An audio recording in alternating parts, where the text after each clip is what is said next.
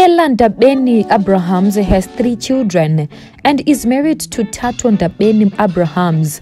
Was born in 1978 in the village Sakela near Mthatha.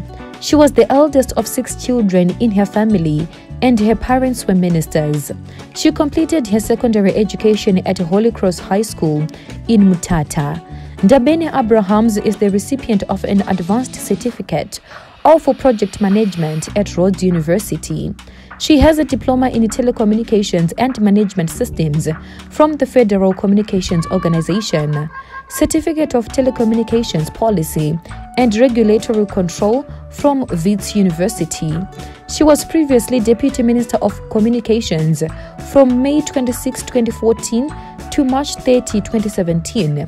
Prior to the 2014 election, he held the same position at the then DOC, now the Telecommunications Post Office, from October 25, 2011 to May 25, 2014. Prior to serving as MP, Ndabeni-Abrahams was the project manager of the Eastern Cape Socio-Economic Advisory Board from 2003 to 2009. On November 22, 2018, she was appointed Minister of Communications and Post to oversee the merger of the 2 ministries. Around the 7th, Manana gave the photo a title which was subsequently deleted. It is necessary for our country to function effectively during the national blockade. She was immediately criticized for ignoring the blockade rules. President Cyril Ramaphosa then asked her to explain why she appeared to have violated her blockade rules and instructed her to publicly apologize to her country. Ndabeni-Abrahams posted a video apology addressed to the president and the country.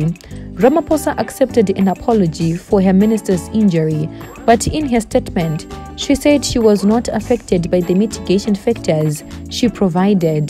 Ndabeni-Abrahams was temporarily released from her duties for 2 months and was unpaid for 1 month.